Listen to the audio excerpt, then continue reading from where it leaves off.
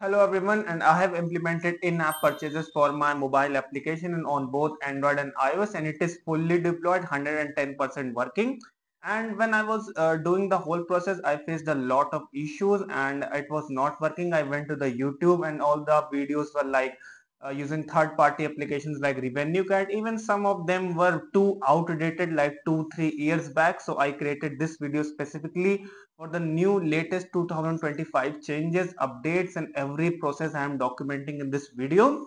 So without wasting any time guys, let's head back to our desk. So hello, firstly you can see that I have implemented this beautiful UI right now because I needed to update my section for buy credits. So firstly what you need to do is add a simple UI. So I am also using block architecture. In Flutter you can do it, but this thing has nothing to do with what I am going to show you and how to integrate the in-app purchases. It's just the UI section. So we are just adding 3 buttons for giving the option for user to buy. And what this buy card will do is basically take me to my IAP service. So IAP basically stands for in-app purchase service. So these things I am telling you because it will really help you understand the whole thing, how everything works. Either just mind boggly copying all the thing. I will just give you the code, you can also go through it, but before that let me give you a little bit of brief explanation. So IAP, I am checking whether it's not initialized. So in-app purchases needs to be initialized before you can make any of the purchases. Remember that the in-app purchases won't work on your emulator, it will work on your real device only. Whether it's an Android device or an iOS device, doesn't matter, it will work on the real one only. So here I am just initializing, and then I have created a service class. This code I will also give you in the comment. It's just a copy paste thing, but still I will give you a little bit of heads-on explanation. So I am having a on delivered, on purchase delivered. So this method will basically help me understand when the purchase is done. So I am doing this because I don't have a backend and I am handling all the things from inside my application. So on delivered, your purchase will be completed and I will be notified that your purchase is complete, and I will update your credits into my application.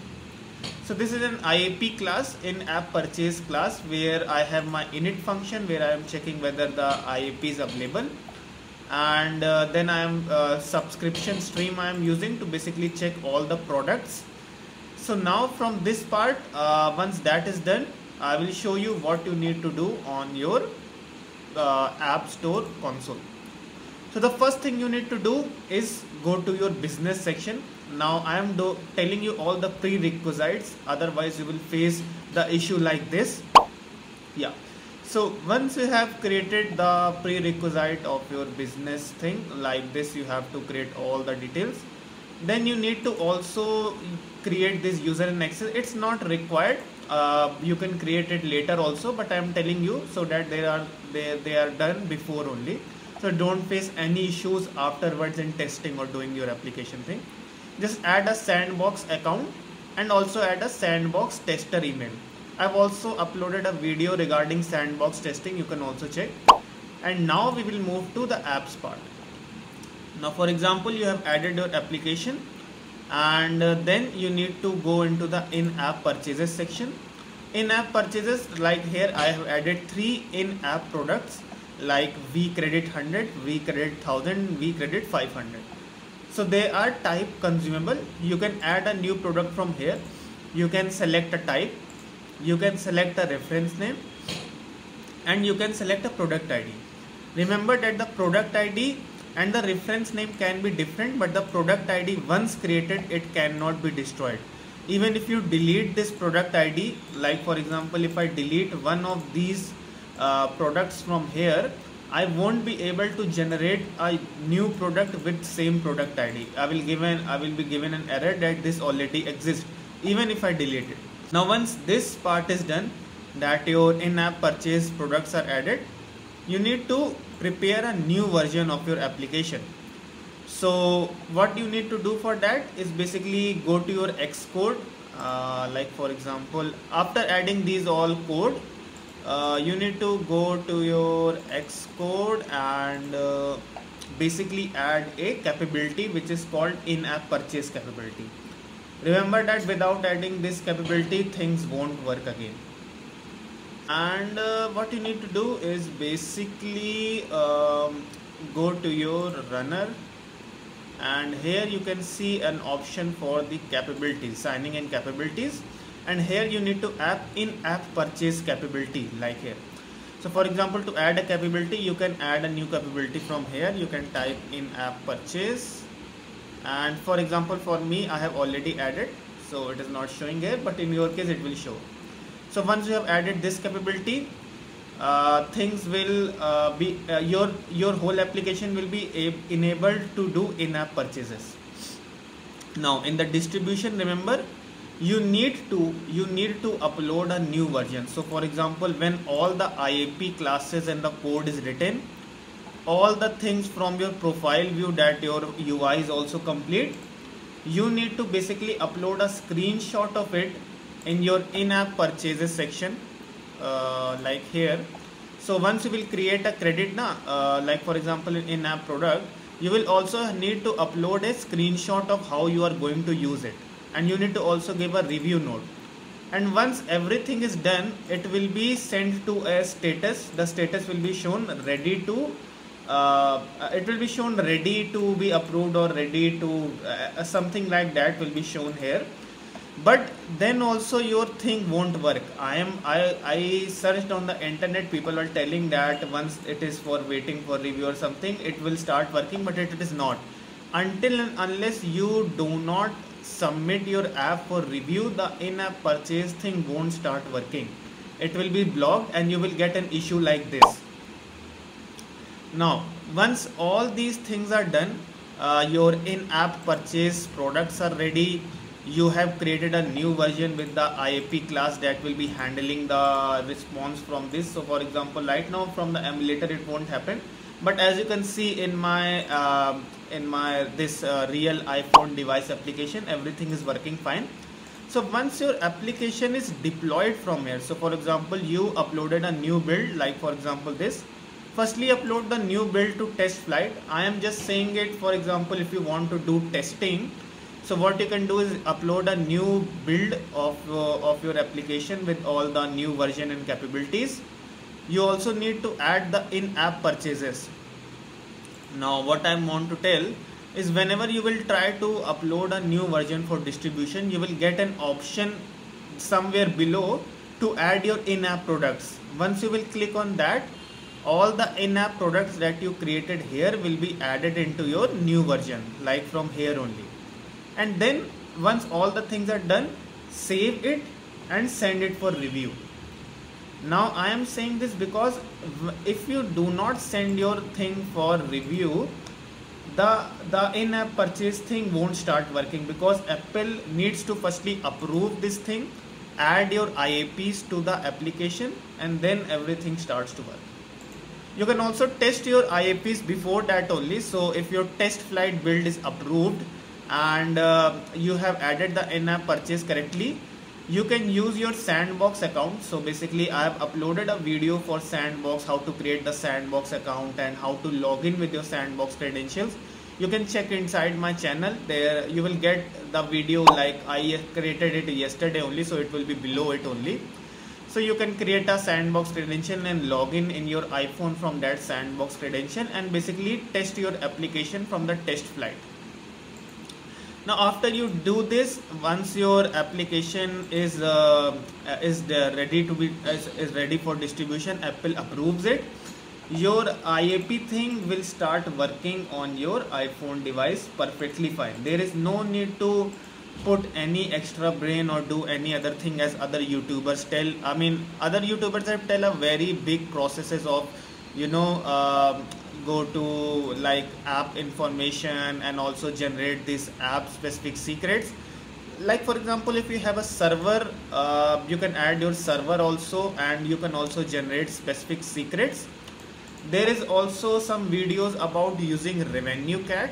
but I think revenue cat is good once your application is already at a particular scale, or maybe because what it does not, it only adds an overhead burden on your mind, because you would have to then see on revenue cat also. It's a really good product actually, I have used it.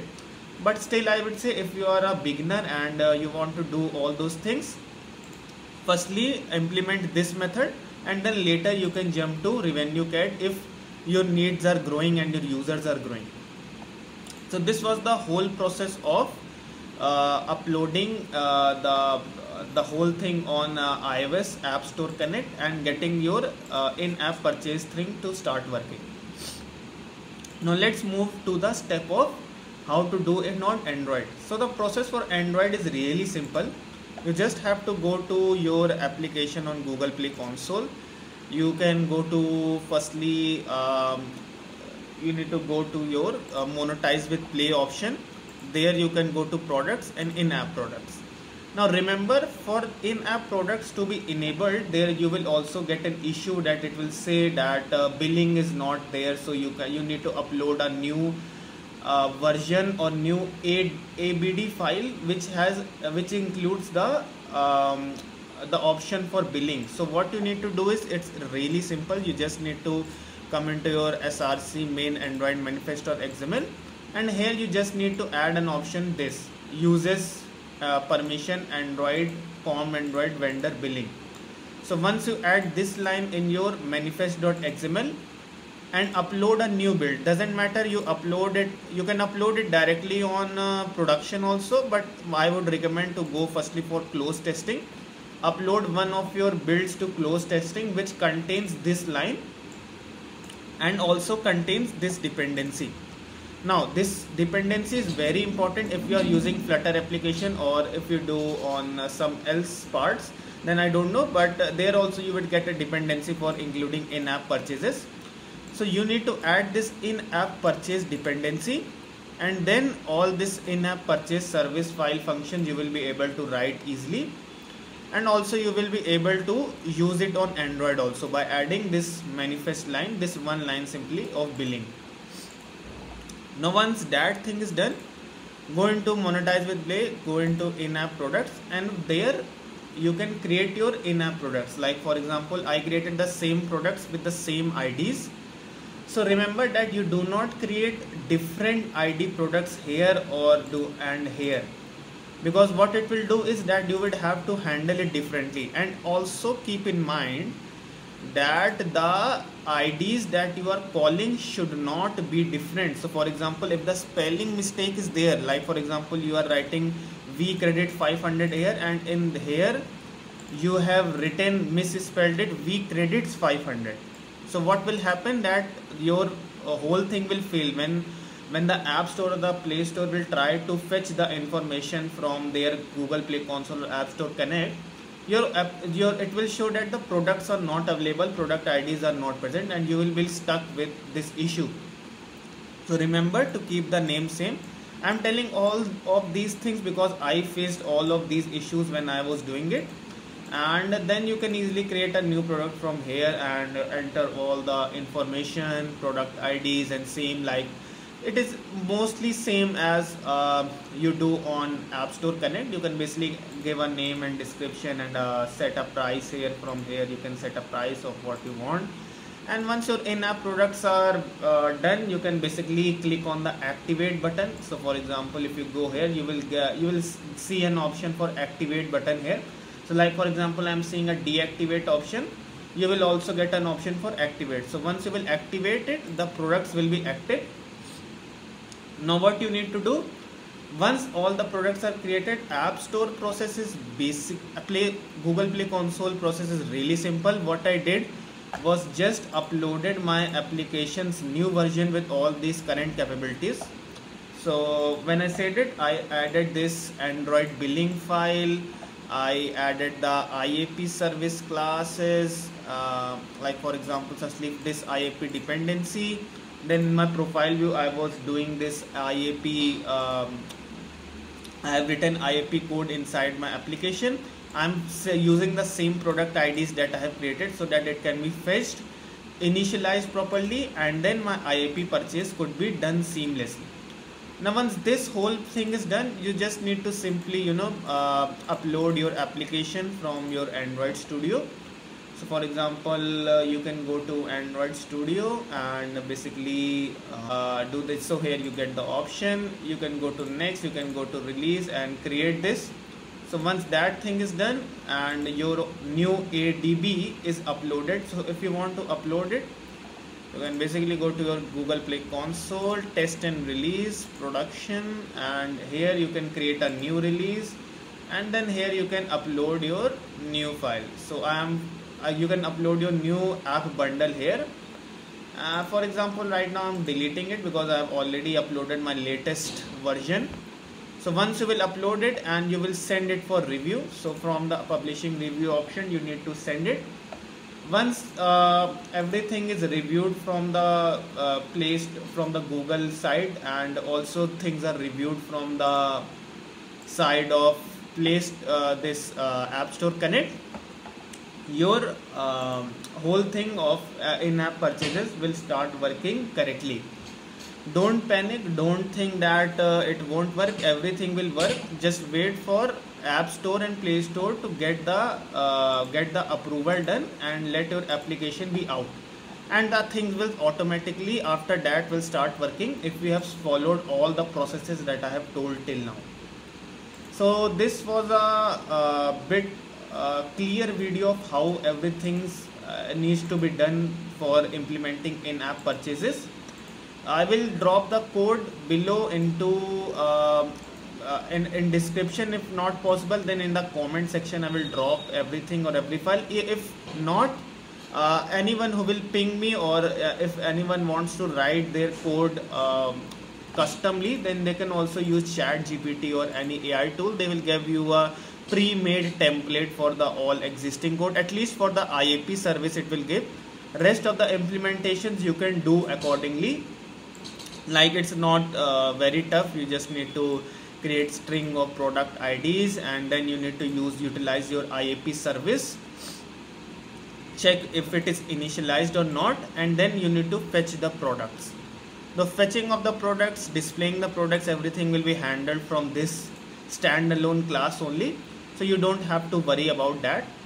And once all these things is done, your verifying and detail purchase is done, you can actually test the whole process that I am testing right now. You can see how I have done the things. So this is it for this video. If you like this video, please do hit the like button, subscribe to my channel. If you have any doubts, anything you are getting stuck with, do tell me in the comment section. I will try to help you out as fast as possible, because I know how hectic it can become when there is no detailed good video of explaining everything of how to do in-app purchases in 2025, because every setting has changed, and I saw on YouTube there was no latest video of showing the latest product. Every video was about this revenue cat thing, and I know most of the people do not want to implement that way. So if you like the video, do subscribe my channel. I will meet you tomorrow in a new video. Till then, bye bye.